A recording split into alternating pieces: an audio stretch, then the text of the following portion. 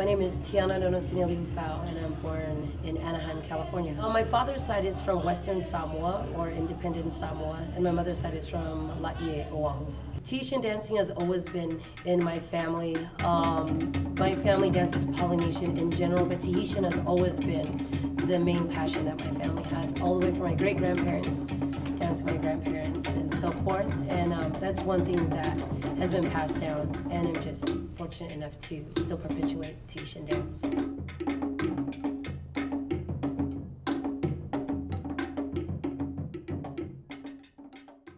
Since I could walk, I started dancing, so in that sense, dance became natural.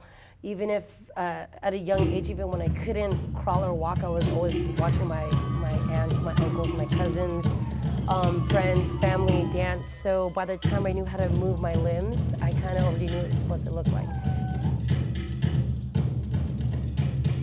The origin of Tahitian dance in pre-colonial times is pretty much everywhere. Everywhere else, it served as our ways to perpetuate myths, stories, legends, even hand motions describing the village where you came from, paying homage to different deities for different times of the year, and just socially also, it was a celebration. Or even when we were being repressed, when dance was taken away from us, that was something that we still could call ours. And even in that state, it was a way we could express ourselves.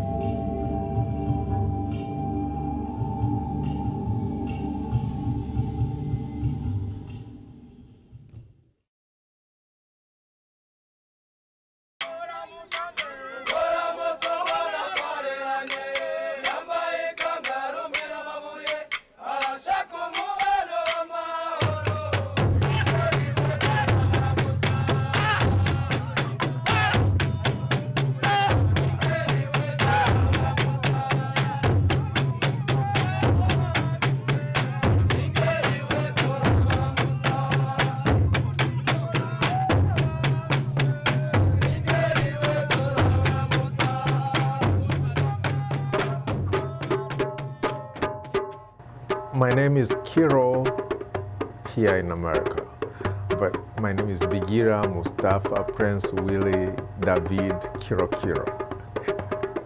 I was born in Burundi, like Central East Africa, a little tiny country. When you play drum, you feel this energy, the sound, and you know it's your hands, and then it is your ear who hear that, and then you make what you want to hear. In Burundi, not every day you can hear drum, but it's every other day you can hear drum. Somebody is drumming, somebody is drumming.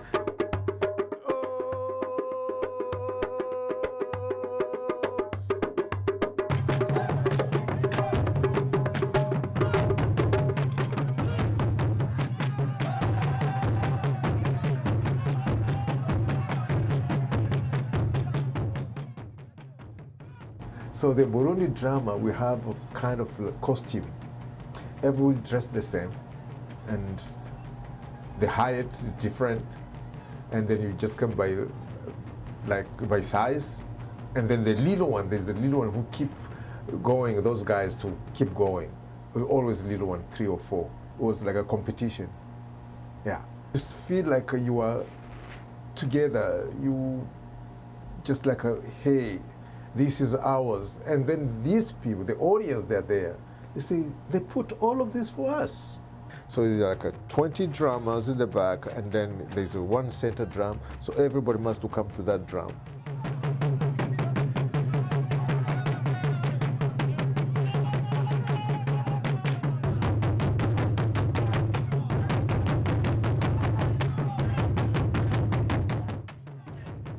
Now they jump even higher because they know the meaning, and there's a competition, it pays.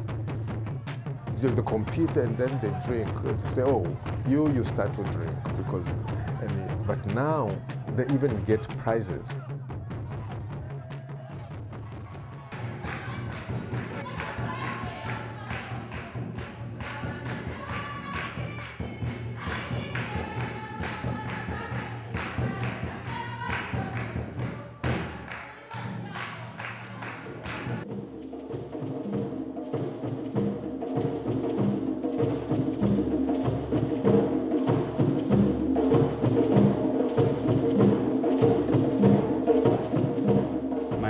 Jason Boucher. I was born here in Southern California.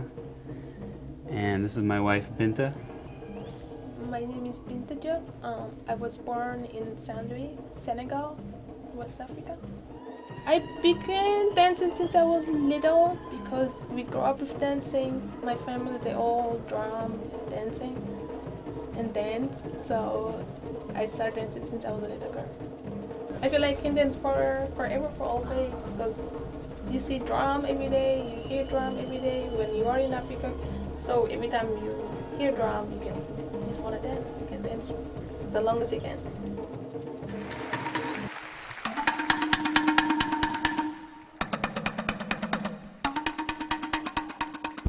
My dad, his name is Masamba Diop. He's one of the drummers in West Africa. And I met my husband through my dad because my dad has a project called Senegal American Project. And that project, he takes people from here, from the college, to bring them in Senegal to visit and for them to learn what is the food in Africa, what is the dance, what is the clothes, and things like that.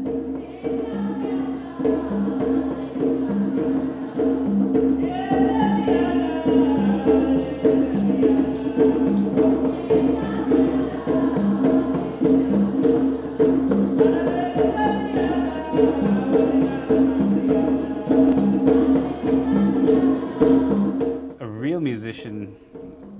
real musician who practices the traditional West African music will always, he's supposed to know everything, including the dance. So the dance and the drumming is very connected. There is something more than just the face value of the dance or the rhythms. And it's really about the connectedness of everything.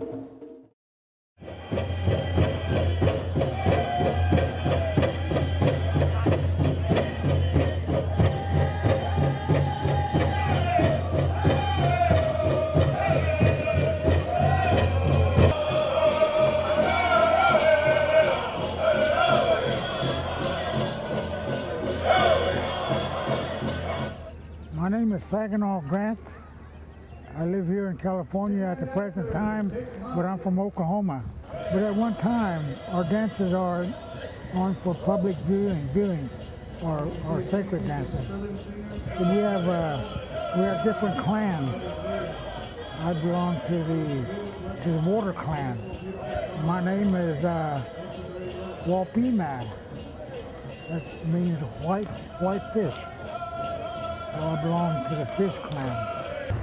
These songs, a lot of the songs that I know, and they're telling stories about different things, about different events that happened in their lives.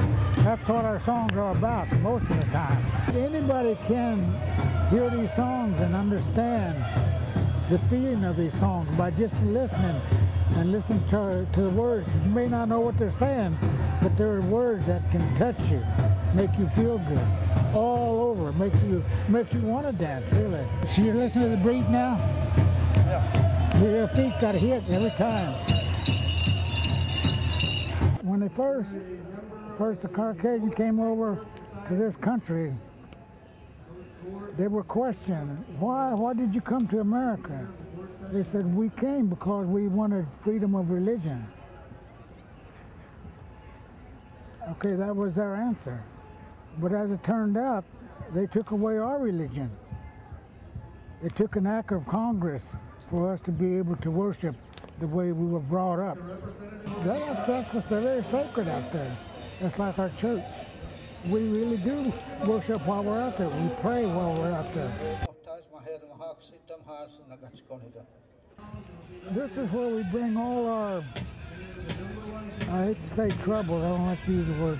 This is where we bring all our requests to the Almighty. We appreciate the ability to be out there, to be able to dance, to make our expressions.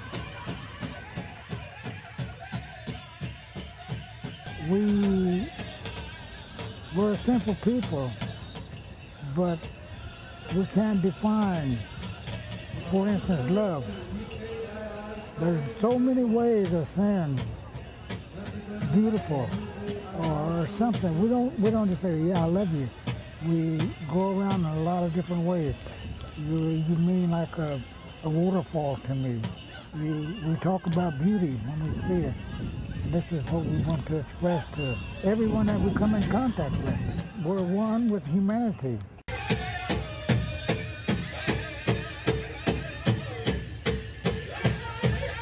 My Christian name is Cynthia Marie Dion. I was born and raised in Pine Ridge, South Dakota. My heritage, I am a Lakota, Ogallala Lakota. I am a descendant to Chief Red Cloud, who is my great-great-grandfather. I can go back about 7 generations in my family. Me personally, for the reasons why I dance and things like that is because of my elders. You know, I dance for my grandmas and my grandpas, my mother-in-law, my father-in-law, who just passed away recently. So I feel very connected to their spirit. They were very loving people, and you know, that's my reason. My name is Larry Gonzalez. I'm from the Pine Ridge Sioux Reservation in South Dakota. I'm Ogallala Lakota Sioux, and I've come here mainly because I want to dance. The drums hear my mind, hear my soul, and I just come here to be around the people, dance, be happy.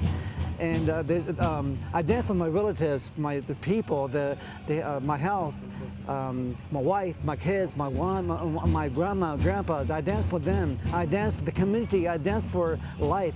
I love my Lord, and I dance for my Lord. My wife and I, we are totally committed to the community, and we are focused on the handicapped, the helpless, the elderly, the people can't speak for yourself. We dance for them.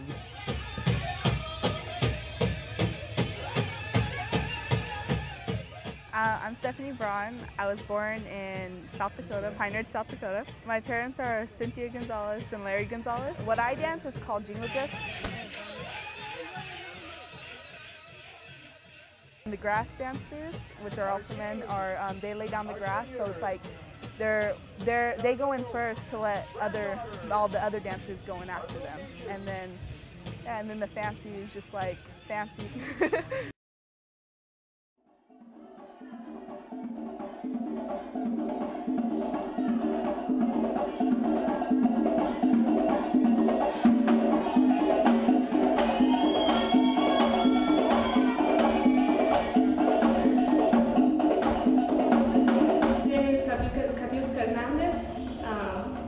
Russian name, I'm Cuban.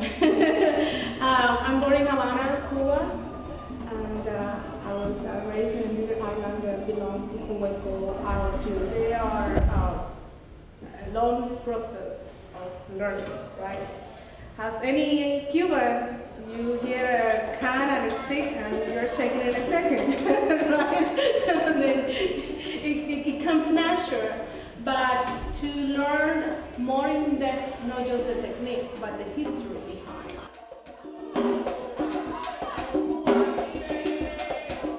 My name is Odilia Pasos, and I was born in Buenos Aires, Argentina. This is Afro-Cuban, so all the African people came from Congo, from different places in Africa, and the religion changes a little bit. We have the Congo religion, the Santeria, the Arara. So it's like 3 religions or 3 groups that come from Africa to Cuba.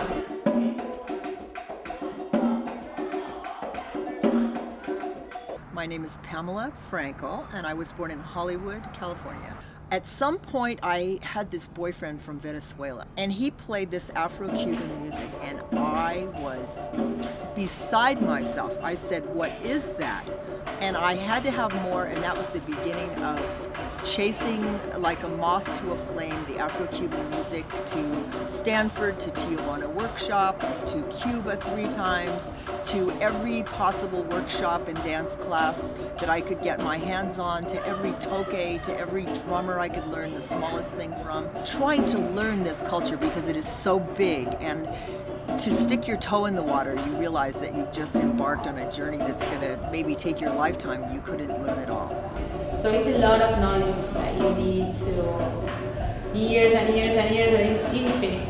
You know, the songs are infinite. We dance for Yemaya in 3 different traditions. The Yoruba tradition, which is from Nigeria, and then the Ira tradition, which is from Benin, where is Benin today, and then the Congo tradition, which is from Bantu, which is Palo from Bantu. So to learning depth of those dances, to be able to teach it, to be able to represent, it's important to know the history behind it.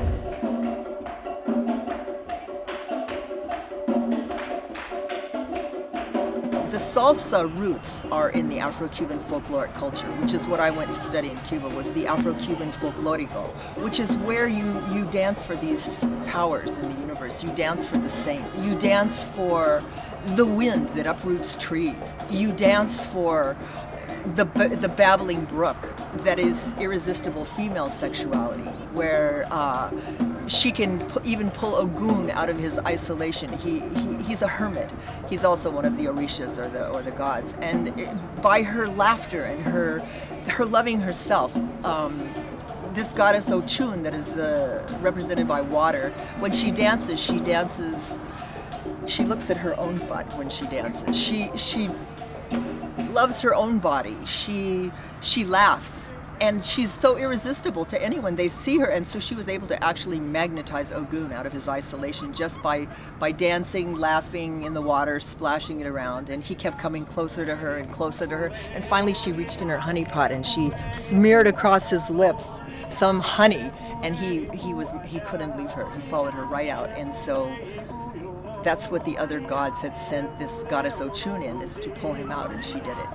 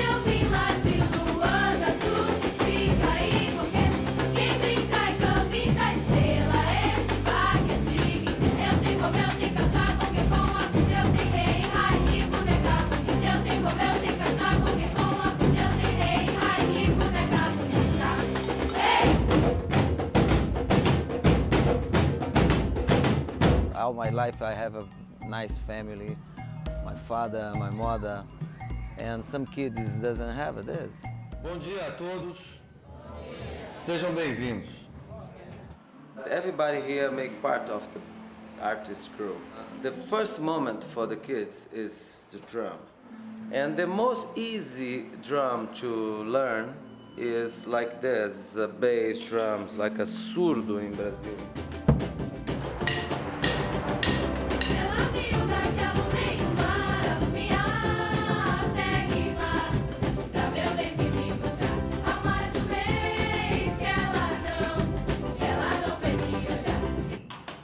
Music is very important in my life. When I started in Meninos, my life changed because I started to make music classes. Paragadum, chiquidum, chiquidum. I like so much music, to listen to music, so I know this is samba, I can play with this too. I think one instrument, one drummer can change your life, you know? When I start this, in the first moment, just 3 boys I invited to my home. 1 week after, my regular students agreed the idea, call other kids and play together, change for 20. We had some bad days in Meninos. He fought a lot with people just because of us, because we're making noise in the street. People shot us with the tomatoes and eggs. The band don't play well. Now, sometimes Meninos do Morumbi make a performance in the streets. A lot of neighbors coming to looking for and cry and said, wow, this is wonderful. This makes a lot of difference in the life of the kids. When I introduced here, I met some people very different of me. Black people and white people and rich people and poor people, boys and girls and all different peoples, and oh, they are different, but in this difference we are very similar. We live in a place that's a lot of violence, drugs, and in Meninos they see another side of the reality. Create a kind of community, an identity. We are a band. Olha o presidente. Fala, presidente. Fravão. And everybody call me Fravão. Fravão, it's a Flávio, and Flavião is a big Flávio. And this make me very strong.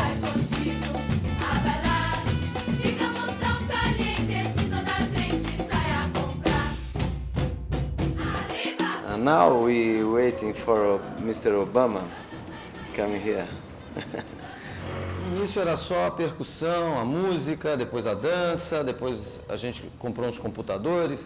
Nós somos um lugar, junto com a família, junto com você pai, você mãe, a gente cria um espaço protetivo, blindado contra a rua.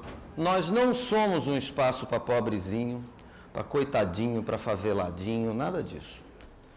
Aqui dentro todo mundo é igual. Somos uma família agora. Obrigado.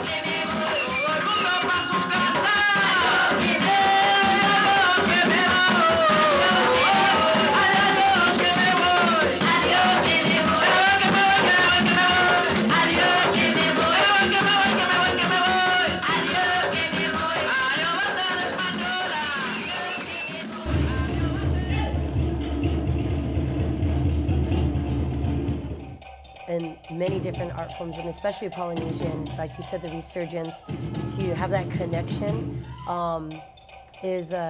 I feel the drums is what draws people, and even at a young age, when you hear a drum, for some reason, you just find yourself moving. It's innate. It's like your heartbeat. For me, it's my heartbeat. I love music, I love drums. It's the rhythm from my heart, you know. Always this kind of energy, you know, everybody together in the same time, in the same song, the same emotion. It's nice. The best thing in the world. Yeah, there's a very direct connection, I feel, with humankind. And with the drumming is a very good way to bring people together.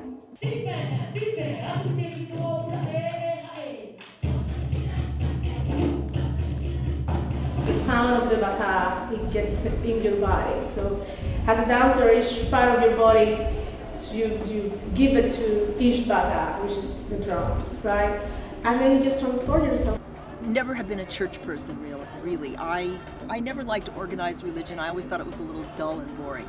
But for me, drumming and dancing and singing are just the opposite. They are the most passionate thing you can do. They take you out of yourself. They transport you to another world.